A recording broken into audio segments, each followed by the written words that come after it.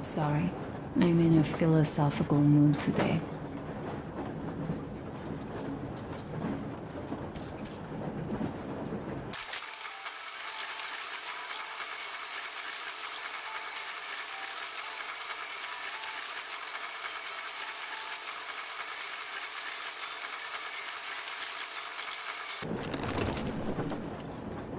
Stay here for a bit, Artyom.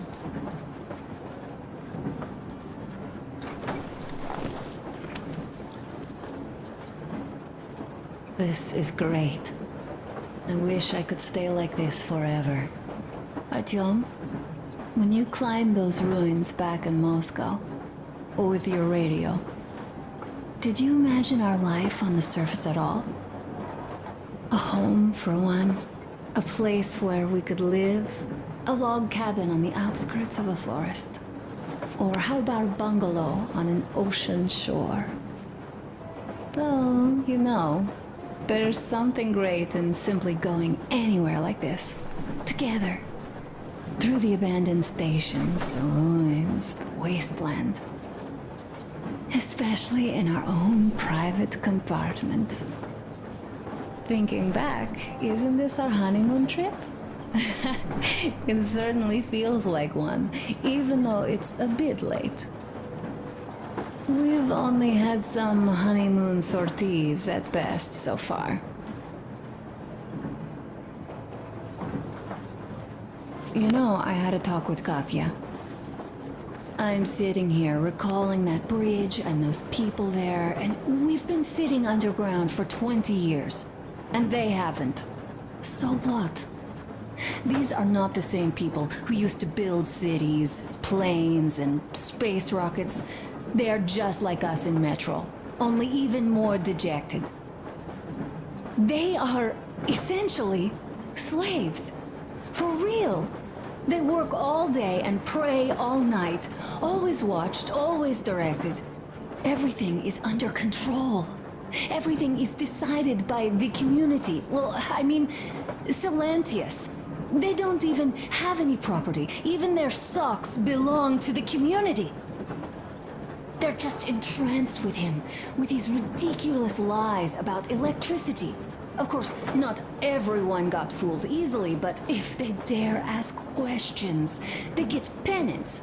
Exorcising an electric demon with prayer and the cross. But that's a death sentence. How is a flashlight dangerous? Or a radio? But no, they shun it all. They hide and keep praying. How can you even make people believe this ridiculous garbage within just a few years? People in general start believing lies surprisingly easily, don't they? As long as those lies are convenient or at least familiar. Take us, in Metro. All right, we haven't met the occupying forces yet.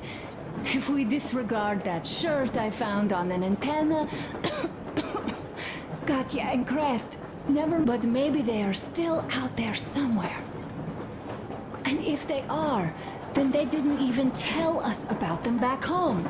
They didn't tell us that the war was still on. They just made us believe that there's no lying non-stop. All this time.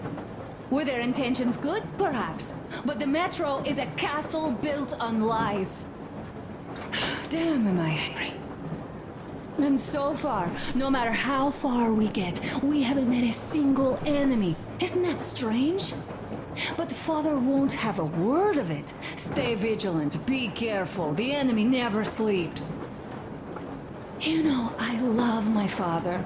A whole lot, no matter what. But what if everything he's been told is just another layer of lies? I hope we'll find out how deep this rabbit hole is once we get to Yamantau. Well, what do you know? I do feel better now, after telling you. Thanks for hearing me out, Artyom. Let's just sit here a little.